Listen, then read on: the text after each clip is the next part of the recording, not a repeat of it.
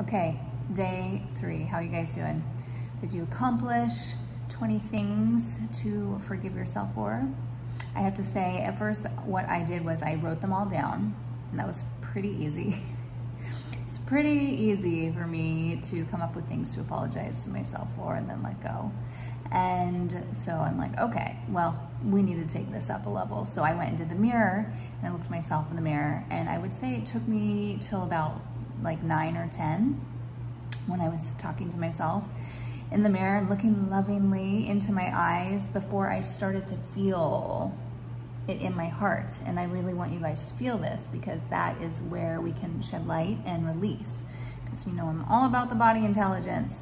So feel it and connect to the actual loving yourself regardless, letting it go, forgiving yourself, apologizing, I'm sorry, and letting it go.